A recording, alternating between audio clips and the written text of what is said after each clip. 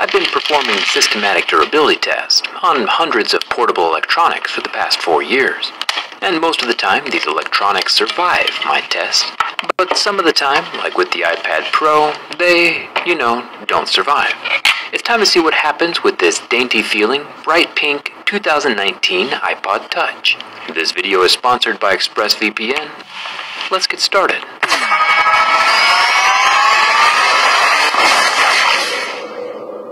You might be thinking to yourself, who needs an iPod Touch? I imagine Apple made this for people who don't want to pay for a monthly cell phone plan and are usually still surrounded by Wi-Fi, or for parents who want to communicate with their kids for cheap. Since the iPod Touch starts at $200, it's a much better bargain than the $1,000 iPhones. My Mohs Mineral Picks can tell the difference between plastic, glass, and sapphire, and during the scratch test on this 4-inch display, we start seeing scratches at a level 6 with deeper grooves at a level 7.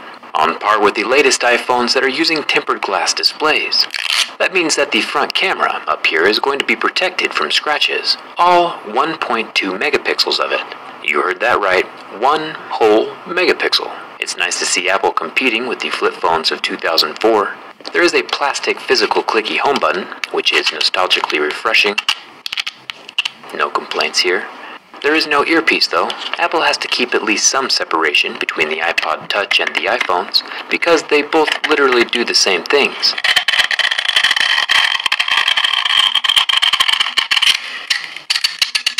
You can add your own microphone and earpiece with the headphone jack, which is back. Thumbs up for that. It's super interesting that even though Apple tried watering down the iPod Touch as much as possible,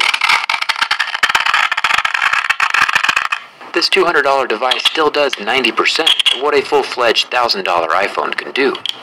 Even the design is all metal, with Wi-Fi phone calling through the headphones, FaceTime, social media messaging, and full-fledged Wi-Fi internet access on the iPod Touch. I could totally see this $200 device being used as a daily driver. The only thing you'd lose out on is the physical phone calls, but those are all robo-spam anyway. The rear camera isn't half bad with its 8-megapixel sensor, protected by a minor metal camera bump. Apple's not advertising sapphire protection this time around, which is refreshing, since their attempt at sapphire is, well, an attempt. I have another cool sapphire video coming out soon, so make sure you're subscribed for that.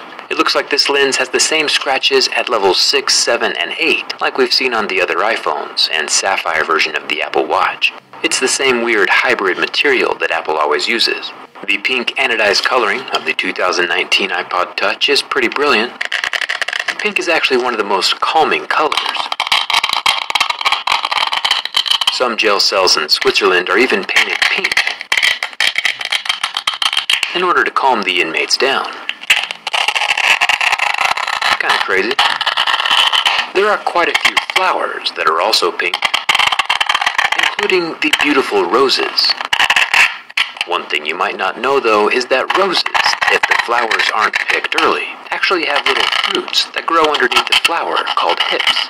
Rose hips. And the hips are totally edible. Full of vitamin C, they make all kinds of rose-flavored products, including rose hip syrup. I haven't tried rose-flavored syrup before, but now I totally want to.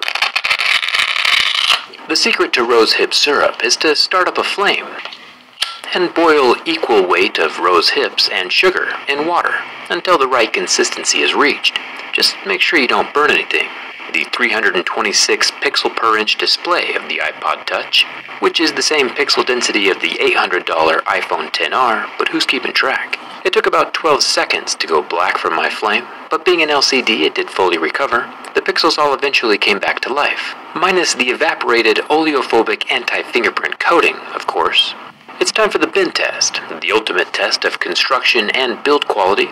Remember, most phones survive this test just fine. I'll start from the back and with a subtle flex, with no noises or cracks. The first bend of the iPod Touch absolutely destroys the display underneath the glass. There's no external damage, but the internal damage is catastrophic. The screen is broken and the device is unresponsive. Even the power button is not working anymore. This particular bend wasn't even that drastic compared to what other phones and tablets go through during my tests. I'll bend one more time from the front. Everything is still structurally intact. No cracks on the glass or kinks in the metal frame. But the iPod Touch is still dead. It has a flaw internally that can't handle any abuse. The 2019 iPod Touch fails my durability test. What do you think of the iPod Touch? Would you get one? Let me know down in the comments.